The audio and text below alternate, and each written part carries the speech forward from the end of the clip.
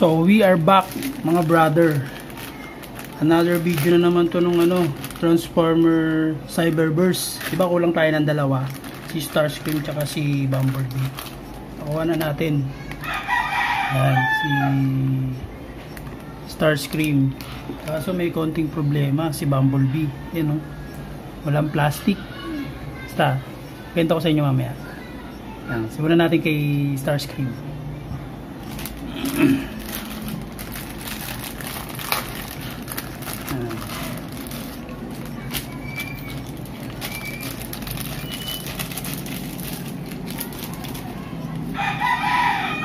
Ano, gaya pa din ng dati.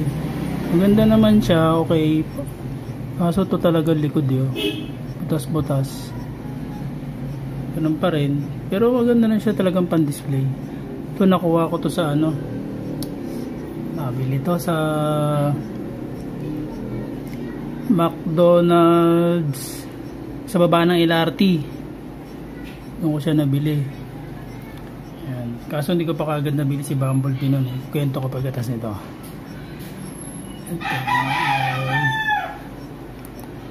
Ayan. Ano ba to? Ayan. Parang mahirap pa. Yun.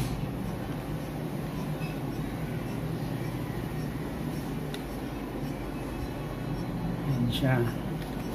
Bulldozer to eh. Pag nabuo. Yan. Yan o. Angas, diba? Bulldozer yung niya, yung attachment niya. Tignan nyo. Ayan o, bulldozer. Yan. Parang siya, sa Constructicons. Ayan ko bakit ito yung ilagay. Pero angas. Parang armor din siya ni Starscream. Yan o, angas yung likod niya kasi diba jet, fighter jet si Starscream. And kakampi ni Megatron.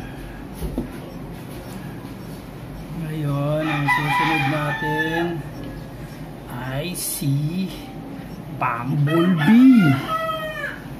Ito na si Bumblebee. Ito mga brother, hindi ko siya nabili ng yung nakabalot pa kasi wala na, nahirapan na ako maghanap. Hindi ko kagad nabili ito nasabay sana kay Starscream. Yan, doon ko rin siya nabili doon sa baba ng LRT, doon Jackman ata yun.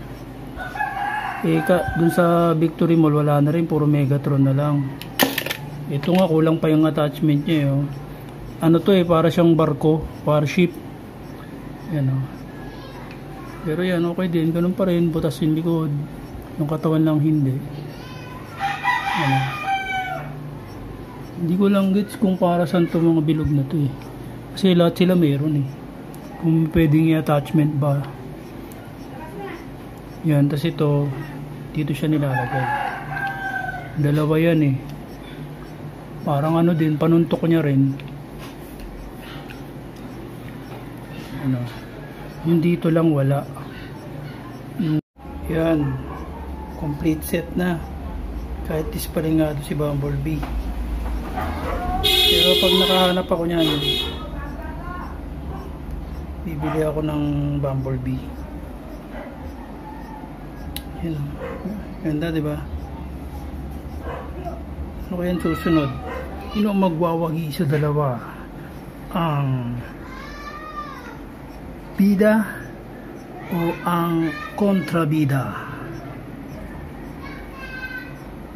Ayan na, ang ganda na po nila.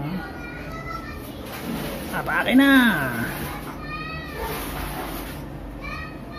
Ayan na ang Autobots transform, roll out, at ang Decepticons attack. Megatron at Starscream, Optimus Prime at Bumblebee, ang classic na tandem. Yan na po. Montagean.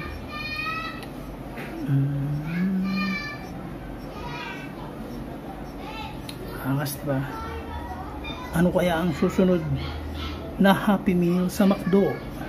Sana maganda naman. Yung medyo solid yung astig talaga.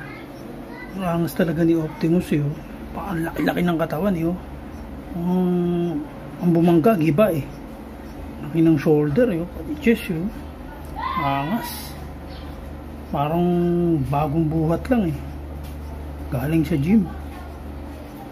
Si Bumblebee naman, parang cute lang. Parang hindi ganong special pero cute lang. Sikat na sikat tong karakter na to, si Bumblebee. Ang isang sa pinakamaangas na konsobida, si Megatron. Astig talaga. Forma pa lang, astig na. Laki din ng shoulders. Yan, ang ingay ng aso, Starscream. Kumaingay. O si Starscream. Kung merong maangas na Megatron, ito ang pinakamaangas na sidekick. Dahil gusto niyang ma-dethrone si Megatron eh. Gusto niyang agawin yung pamumuno sa mga Decepticons. Nag-isip pa ako, no? Kalimutan ko na. Sign of aging. Yan ang pinakamaangas na sidekick sa lahat. Starscream.